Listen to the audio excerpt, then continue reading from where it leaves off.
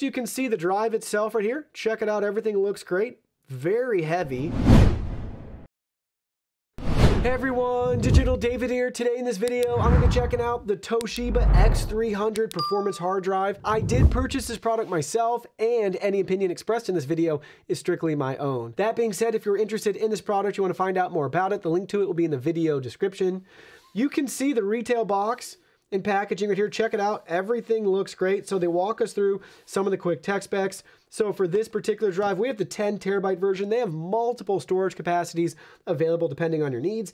It's a 7200 RPM disk drive with a 256 megabyte buffer. Now let's go ahead, let's open it up and look at the contents. Here are all the contents. First up, you can see we have our warranty statement followed by our quick start guide in multiple languages with the QR code and their customer service and contact info.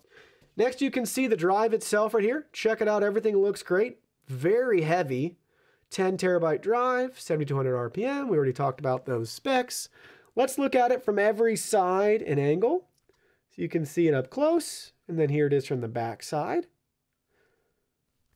So everything looks great. Just a standard 3.5-inch drive. Now let's go ahead, let's plug it in and try it out. So we got the hard drive plugged into our PC. You can see first up we have our available free space. So you can see 9.09 terabytes out of the 10 terabytes shows up as usable free space within Windows.